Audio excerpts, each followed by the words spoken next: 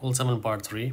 This one I'm playing with the Guardian along with the P3 Win 4 ball. You can play with a Centurion or a Kingslayer or any ball with the similar stats. 6.8 to 6.9 bars of backspin along with 2.5 to 2.6 bars of right spin. After adding spins, make sure your ball guideline is going on the center right of the cup. Here I keep center and you will see me missing this one on the left. Adjustment, max plus 20% power 5 ball numbers. And very important is to have a straight favoring 12-01 pull. Anything else, you will be either in the bunker or missing the rough and might end up with a birdie.